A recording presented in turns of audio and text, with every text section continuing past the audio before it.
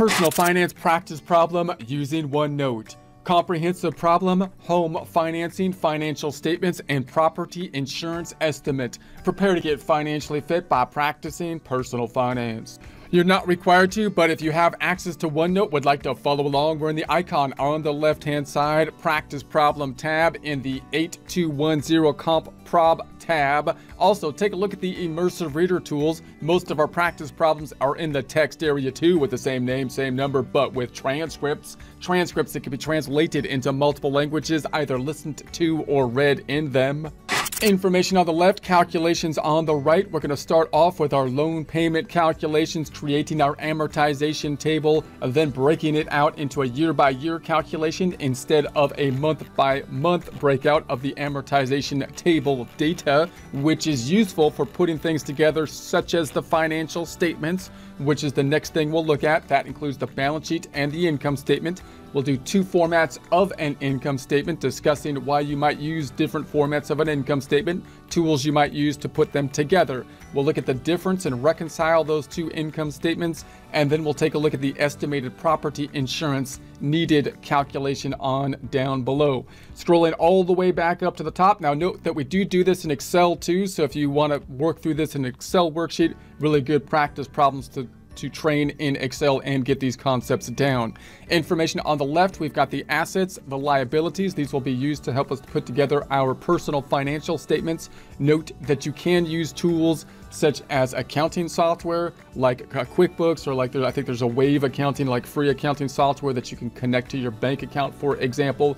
But you still need to kind of understand the accounting concepts a bit in order to make those accounting softwares work. For the balance sheet, you can also use other tools, such as there's a personal capital kind of tool that just pulls in the ending balances, for example, instead of using the transactions to create the ending balance as accounting software does, which is good for balance sheets calculations, not so good for the income statement, where you really need to do some kind of pulling that data into a time horizon. We'll talk more about that shortly when we get to the income statement and the balance sheet. Then we've got the income data. We're going to assume that we have W-2 incomes for the personal income. Again, there's kind of a problem with that, in that when it hits our bank, if we're using our bank as the source of when we're going to calculate the income, it's going to go into our bank net of withholdings, which could include things like the Social Security, Medicare, federal income tax, and possibly other withholdings such as benefits, 401k, and so on. We'll talk more about that later. We've got the expenses. Now, the expenses, of course, are what we are expending. We can't get that using software like a personal capital, which pulls the ending balances. We'd have to possibly actually look at the income statement or the bank statement details and pull our expenses, put them into categories, and or use software, accounting software, to help us do that, like a QuickBooks or like a Wave accounting. A lot of different options. I'm not promoting any one of them, just you have a lot of things you can use there. Then we've got the home purchase. So we got the home information, home price, rate, years, down payments. We got the current value of the home and the estimated value of appliances, furniture, clothing, household items, jewelry. All right, given all that data that we've gathered together, first we're just going to look at our loan payment calculation. So, and this will help us kind of understand some components of our balance sheet and income statement, financial statements as well. So I'm going to say the home price is the $306,200. We're going to say the down payment was 20%. So we've got the down payment then being at the $61,240, which is of course going to be the $306,200 times the 0.2. That's going to be the $61,240. That means that we've got the loan of the $306,200 price of the home minus the $61,240 we put down on it. That gives us the $244,960, the amount that we're going to finance, the loan that we're going to be getting. That means that when we have the home on the books, the difference between the value of the home, which currently at the point of purchase we're going to say is the $306 minus the $61,240. I'm sorry, $306,200 minus the loan, $244,960, is the $61,240, which in essence is the equity in the home, the net value of the home, which we might reflect on the balance sheet, assets, liabilities, assets minus liabilities being the net value. We'll talk more about that later. Okay, so that's going to give us the payment calculation. Now you could use a payment calculation in Excel in order to do this payment calculation. You can use online calculators to help to calculate that payment calculation as well. We won't go through it here, but just note we do work this in Excel if you want to take a look at that. We could then build our amortization table, which does sound daunting, but it's, I think, useful to do in Excel. Remember, you do have online tools to help you with this as well.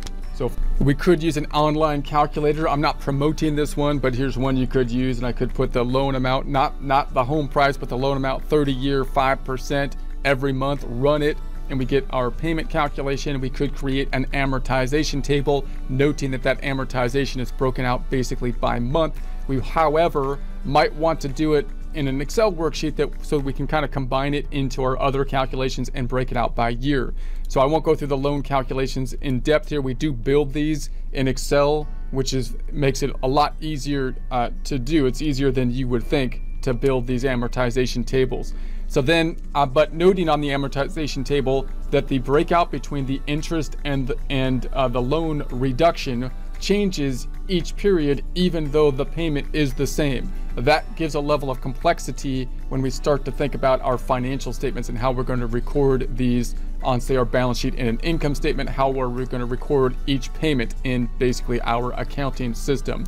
It's also useful oftentimes to break this out on a year-by-year basis. So for example, the payments for the entire year is going to be something like that, 1315, this is rounded, times 12.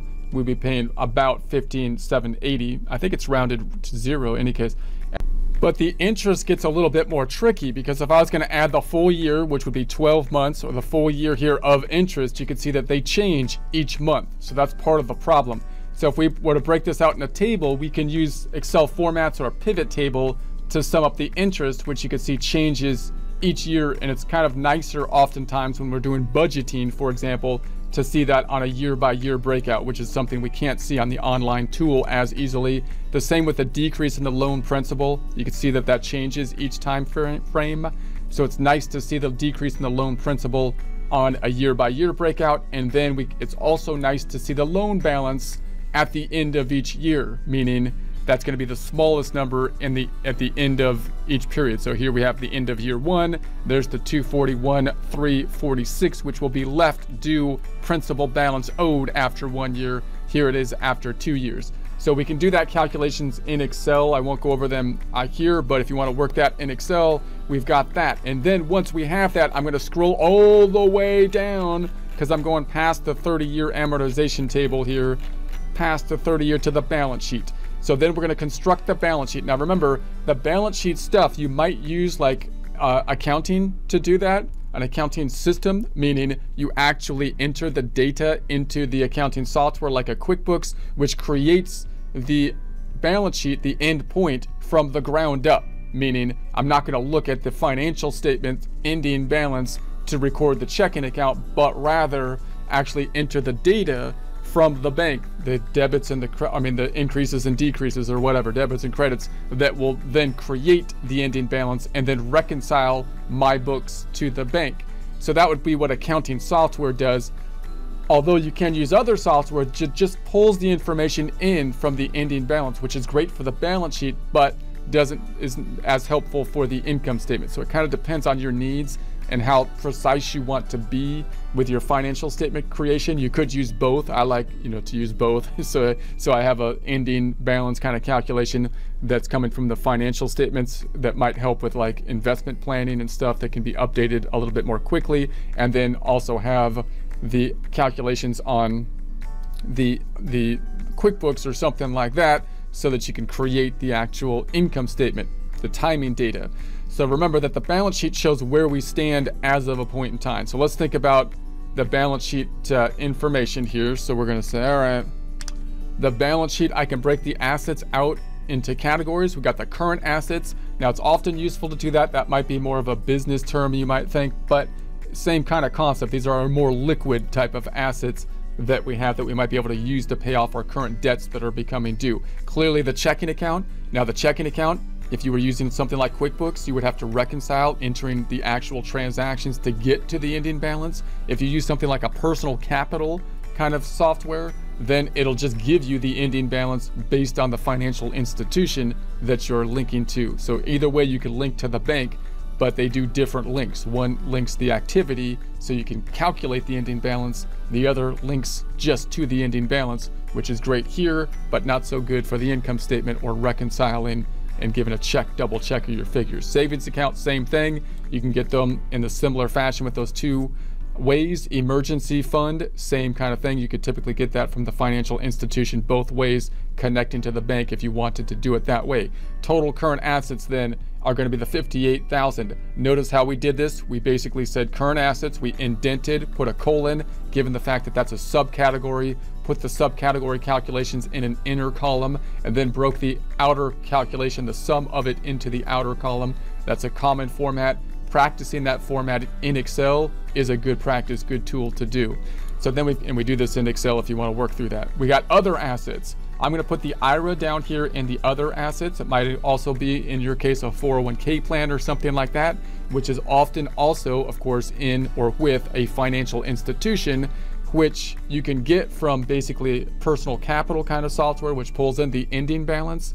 And if you're using something like a QuickBooks, note that it's a little different than the checking account, because something like an IRA, which is supported by stocks and bonds possibly, is going to change in value due to the changing values of the stocks and bonds, and you have to determine how are you going to account for that on your side of things, because you're not going to be doing it by just increases and decreases to the checking account and reconciling it.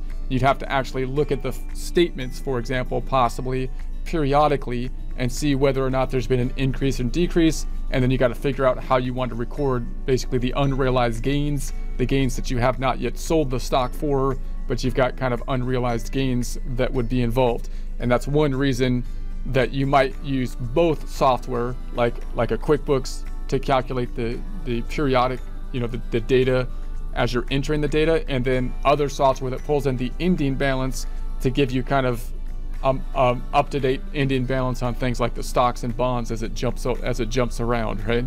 Okay, in any case, that's going to be that one. I put it down here because we can't really use it to pay off the current liabilities as easily, because it's under the umbrella of an IRA, as opposed to other savings. If they were outside of the umbrella of an IRA, you might call them current, because I can take them out or sell the stocks if they weren't under that umbrella easily.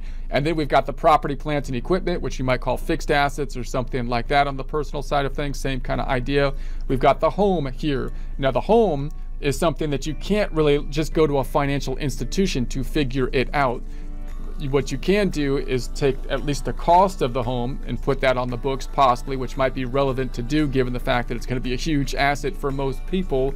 And again, you could change the value of the home periodically by using tools online to adjust the appraisal of the home. But again, if you haven't sold it, you're going to deal with this unrealized gain or loss that you're going to have to deal with on the other side of the calculation from a bookkeeping standpoint. And then we've got the car, same kind of concept. You may or may not put the car on your books because it's significant, but it's not as significant as the home. And again, the car will depreciate over time, so it's a question of, do you need it on there for the purposes of what you are doing, kind of concept. Then we're going to have the second car, same thing. You might say there's a whole bunch of other assets like your TV and all this other stuff that you've got. And again, you might put that on there or try to estimate like household goods to get an idea, but you're not going to probably want to depreciate all of your personal belongings on your balance sheet unless you're using it for some purpose, like to get a loan and trying to look as good as possible to get a loan or something like that.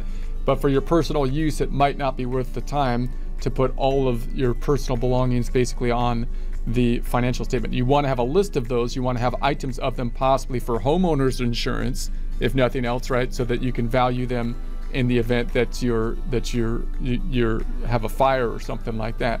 But we're going to keep it here. We're going to sum those up. So now we've got the 306.2, the 14, the 21. That's going to be the 341.2. Notice again, all this stuff up top, we can possibly get from financial software oftentimes, like a personal capital pulling in the ending balance. And if you use like a QuickBooks, then you'd have to enter the adjustments, the actual transactions here, and then the periodic adjustments here that are taking place with unrealized gains and losses, determining what you're going to do there. And then these down here we have to value periodically if we want to put them on a real-time value, taking some kind of appraisal periodically of the home and the car. If it was a business, we'd have to depreciate it, right?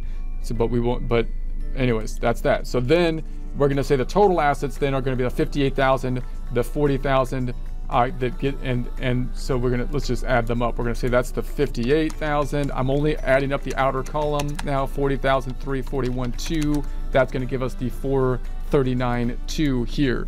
On the liability side of things, we're gonna say that we have, once again, current liabilities. Those are things that are due within a year typically. So oftentimes we've got like a credit card balance that is going to be due, so we're going to put that there. That also we can get oftentimes from the financial institution. If you're using something like Personal Capital, it can pull in that ending balance. If you're using something like QuickBooks, it will give you the transactions as you buy things and pay them off in order to calculate the ending balance. The car loan also with a financial institution, so typically if you're using like a Personal Capital, it can pull in that ending balance. If you're using something like accounting software, then when you make the payments, you'll have to break it out between interest and principal. That gives you the total current liabilities, and then we've got the long-term liabilities, which I'm going to say is the home loan, which we're pulling in from the data on the left-hand side. And that's going to be the home loan, which also you can pull from a financial institution if you're using something like a Personal Capital.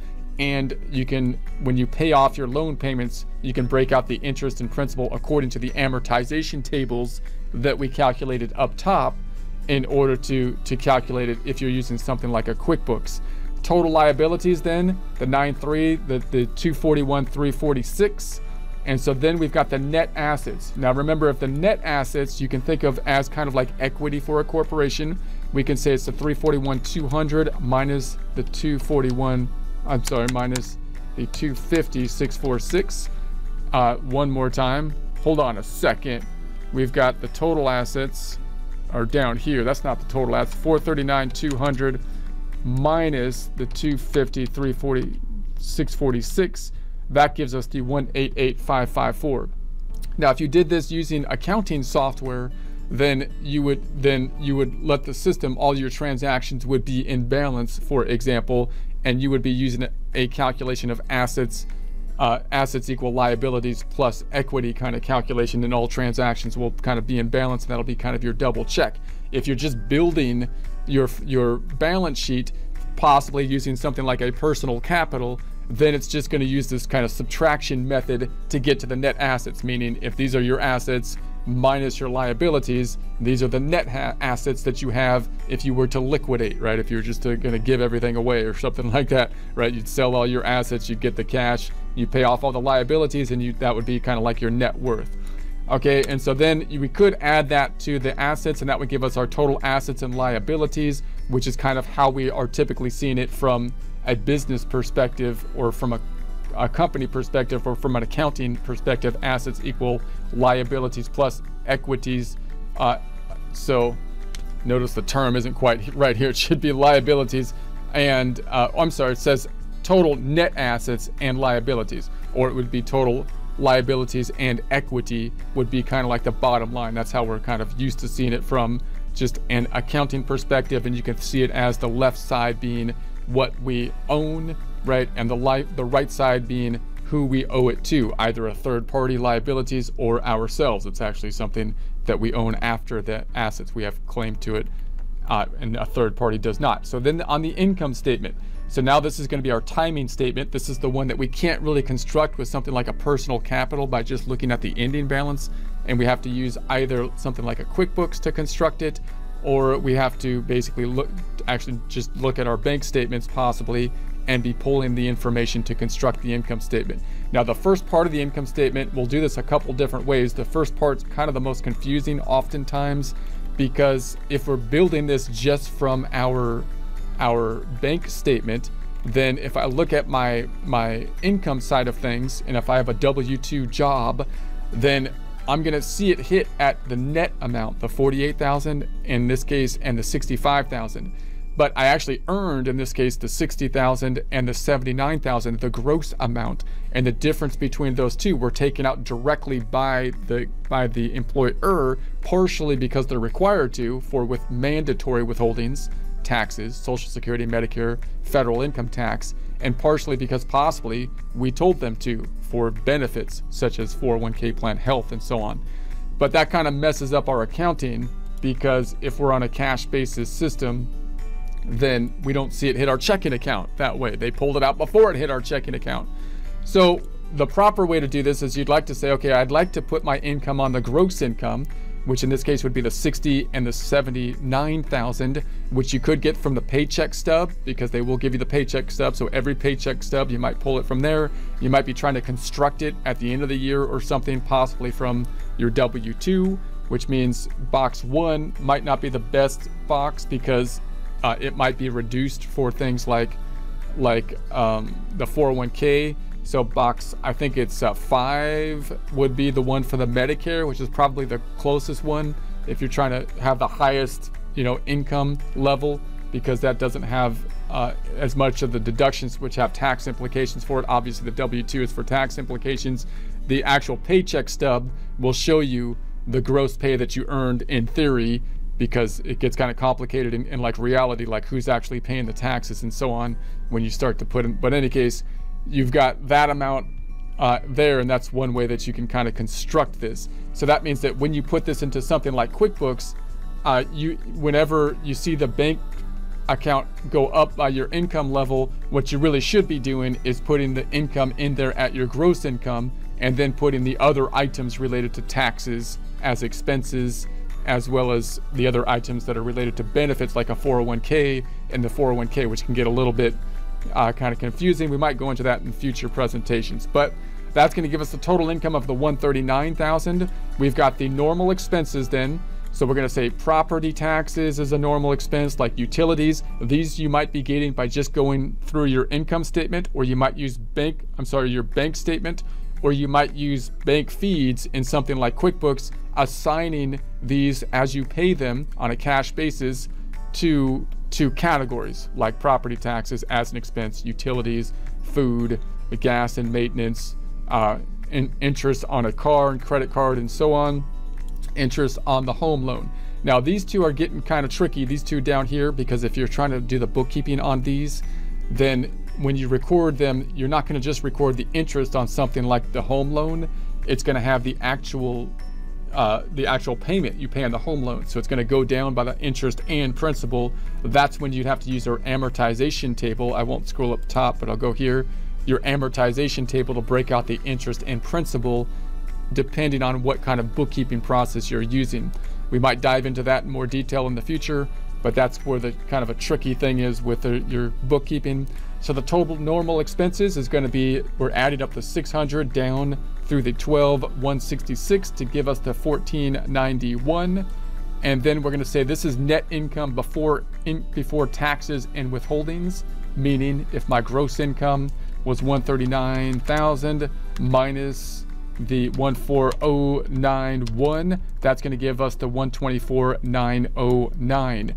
And then we've got the taxes and withholdings. So because I put this amount up top on the gross income, the amount that's been taken out, I'm going to assume to be all taxes. It may not be. It might be a 401k plan in your case or something like that. It is included in there as well. But that's what I'm going to account for down here. And I'm going to do that. You would do that basically by saying, I'm just going to say, all right, my gross amount that I got paid according to my pay stubs, I'm going to say is the 60,000 plus the 79,000 minus the net amount, which is 48,000, the amount that actually hit the checking account, minus 65,000. If we assume that difference, the 26,000 is taxes, then we've got the taxes and withholdings at the 26,000, and that's going to give us our net income, which is going to then be the 124,909 minus the 26,000 for the 98,909 on the bottom line. Okay, so you could try to do this income statement on like a more of a cash basis. So if you try to do it on like a cash basis from things that hit your bank account, you might say, I'm not going to be able to enter it gross. So you might be using like a QuickBooks and you're saying every time something hits my account on the bank account, I'm just going to record it as income from my W-2 income. That means you're going to record up top net. And that means this is already net of the withholdings that have been taken out. So you have to kind of realize that if you're entering your income statement in that fashion, and if you need to adjust it, if you need to look good for a bank or something like that, you might want to put the gross amount, of course, up top. If you're trying to get a loan, you want the highest income line item typically up top, but in any case, or whatever they ask for, but higher better.